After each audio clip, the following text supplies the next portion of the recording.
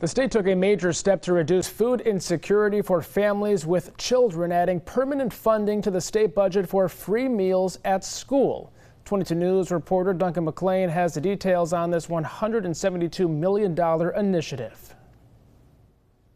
It's a landmark line in the budget, making Massachusetts the 9th state to offer universal free school meals, decomplicating a meal program that left some food insecure families with children out and made some students uncomfortable seeking help.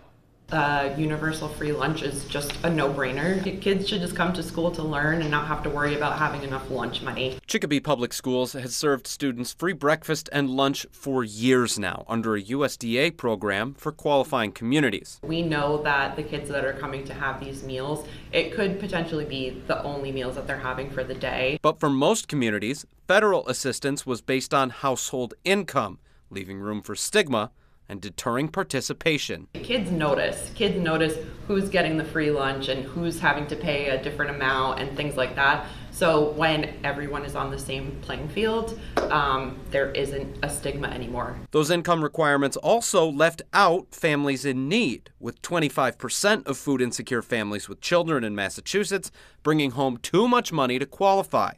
A fact highlighted during COVID-era distribution programs. We served almost 3 million meals. We saw, and the state saw, the importance of school meals no matter your income. Data from the Bread Project indicates that when the state first offered universal free school meals in 2022, some 80,000 more children ate at school daily than in 2019. And with the publicity of this new program, that number will continue to grow, saving families in the Commonwealth around $1,200 a year on breakfast and lunch food, while making an invaluable impact on the lives and nutritional health of those children. Working for you, Duncan McLean, 22 News.